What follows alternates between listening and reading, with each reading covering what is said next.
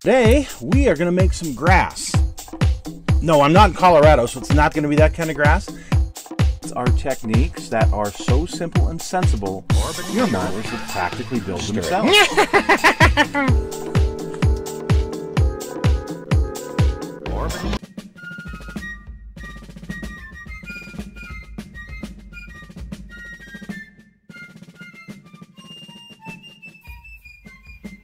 Hello folks, it's Mad Dog Murph. Welcome to today's show. Today, well, we're going to go into a fantasy world. Woohoo!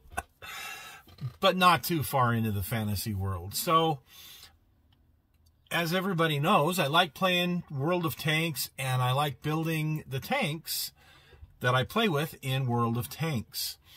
You're welcome. I know, that joke never gets old with me, but anyway, I digress. I have been wanting to build for some time the T28/T95 that had the 155 millimeter gun. Now, the real T28, there was two of them built. They were designed, and we'll talk about this a little bit more in the video as it progresses, but they were originally designed to go over to Europe and fight against the Siegfried line. However, by the time they were developed, we were already past that point, and so they continued trials and testing on them, thinking that they might be needed in the Pacific, which they would have been had we invaded the Japanese home islands. Well, originally there was going to be 6 of them built. They wound up building 2 of them, testing them out.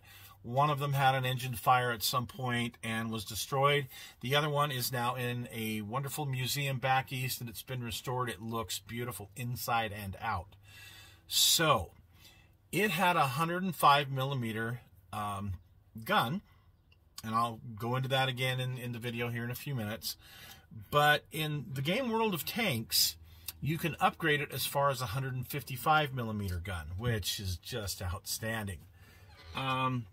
The model kit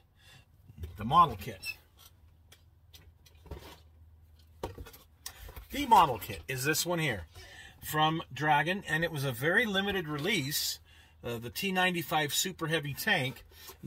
And we've discussed this before when I went ahead and did the unboxing of this kit not too long ago, that the only real difference in this kit and the other kit is this 155 millimeter gun. So that's what I want to build. I've already done a T28 with the 105 millimeter, and I've put a camouflage scheme on it, and it's really cool. We'll look at that one.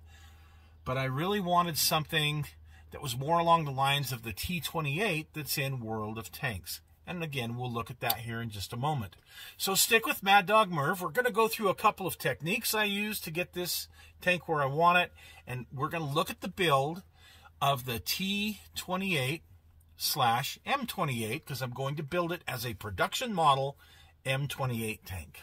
So the American T28 tank was originally designed to breach the Siegfried line. I got this picture from a IPMS Nationals where somebody had built the tiger's teeth there on the Siegfried line, and the T28 was supposed to be the tank that would be a bunker buster, if you will. And it was designed with the 105 millimeter T5E1 main gun, so that was kind of built around this 90-ton heavy tank. Well, you can see I have built this tank before, painted it up in a camouflage of my own making, and I have this in my collection. There were 2 prototype tanks built, and one of them actually suffered from an engine fire and was eventually destroyed. The other one served for many years as a load tester, and it went through all of its intended testing and was just found to be way too heavy at 90 tons to really be effective, and it was too slow and underpowered because it had the same engine as the Pershing. Well, there was originally supposed to be 6 of these built. Okay, well, the end of the war, and we didn't need it anymore, so it was just done for. The one went through trials. Anyway, what I decided I wanted to do is I wanted to build kind of a fantasy version of this. for what if we had gone on to Japan, and we would have needed it in Operation Olympic. So I decided to go ahead and build mine as such. A few years ago, Dragon came out with the T95 Super Heavy Tank Kit, which the main difference between this and the T28 kit was this 155mm gun. And I said, oh yeah, baby, I have got to have that. So in World of Tanks, here's what the current T28 looks like. It's missing the two outboard tracks, and those weigh 15 tons apiece. So if you get rid of both of those, instead of a 90-ton tank, you got a 60-ton tank. Anyway, this is what the T28 looks like in World of Tanks. Now the T95 looks just like the T25 that I built, or T95 that I built. So I thought, well, this is kind of the direction I want to go, but I don't want to do this exact thing. So I'm going to modify mine just a little bit. I want the 155mm gun, because if you're going to bust bunkers, particularly when you're fighting the mainland of Japan, I want that 155mm gun, and I'm going to make a few other changes because, well, it's my model and I can do that. So now, armed with this direction and this kit, we are going to get started. This is a map of where the landings would have taken place on the main island in Japan to try to take Tokyo. And you can see these big flat areas. The Kanto Plain is where they probably would have put most of the armor moving up towards Tokyo. So with that in mind, we're going to build this as the 60-ton version minus the two outboards and with the 155 gun. Again, the kit goes together very nice. It has this horizontal volute suspension system, very similar to the ones in the Easy 8, but there's a few less parts. And it goes together pretty well. One thing I wanted to do was add a little bit of accuracy to mine. There's some loops, metal loops that go back in the gas tank area that I've added. And you can see the 155mm gun that I've added. And putting it together here, so far it goes together quick and easy. So I'm not going to do any pre-shading on mine. We're just going to go ahead and load the airbrush up with XF62, spray the whole thing, and wait for it to dry before we move on to the other colors of the camo we want to do. All right, so we are dry, and we are going to try to paint next the brown color that goes on the camouflage. And I'm using Linoleum Deck Brown from Tamiya. So let's get going on this.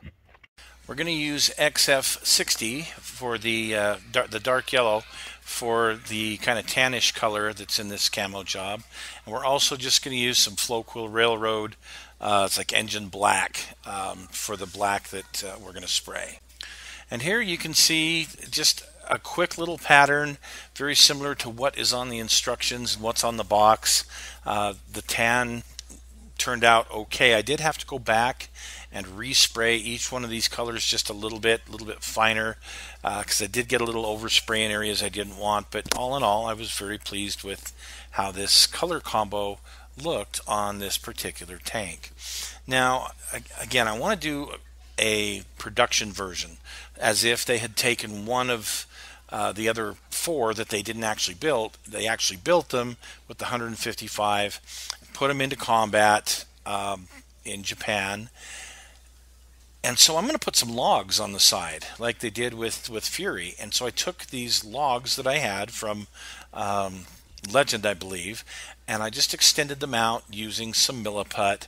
And, well, you can see the results here, how they look. Once I had them primed with Mr. Surfacer, it was off to work on tracks. Okay, so here are the tracks. Here are the teeth for the tracks. And all we need to do is take the clippers and clip off each individual one, which I've got some ready to go here.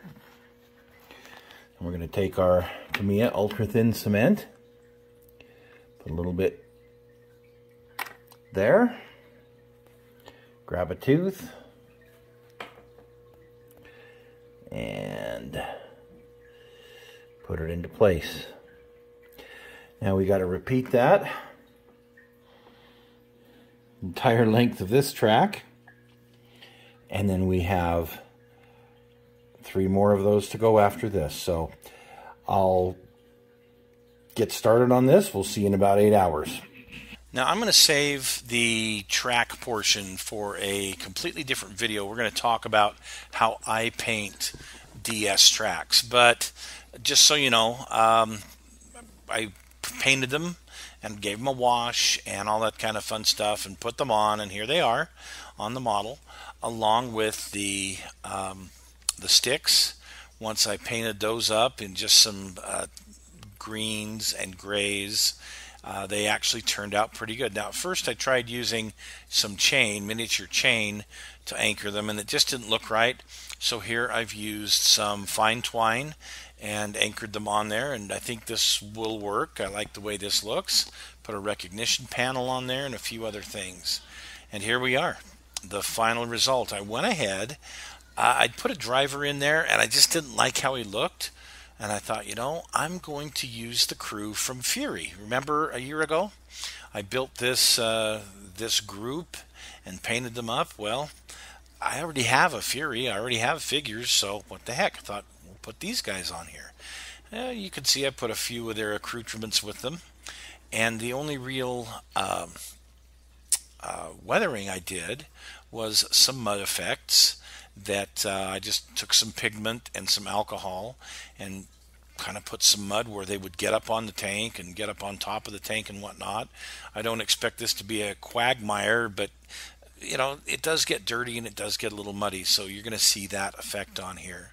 The slightly rusty spare tracks, the dry brushing technique that I use on the edges and corners to make things pop, and the wash, the black wash that I give all of the panel lines and such. So they're very subtle, these effects, but you will notice them. Here's a really good shot of that mud effect where the crew getting up on the top of the tank. So all in all, I'm very happy with the results.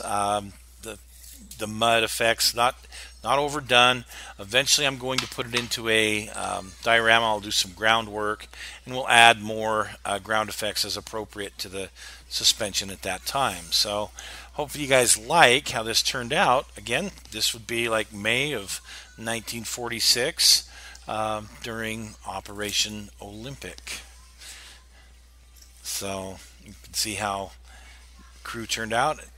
I like the overall look of this particular tank this way. Now, one thing I decided to do, I needed one more thing. I needed another element, and there you go. I had this German Shepherd, this resin German Shepherd I'd gotten from England. Decided to paint him up, and there, they've got a dog on the tank with them. I just thought it would be fun to do. And you'll notice the submachine gun, which is kind of a signature trademark I do with all my tanks. I put some kind of weapon up on top. Well, thanks for joining us, folks. I hope you liked this today.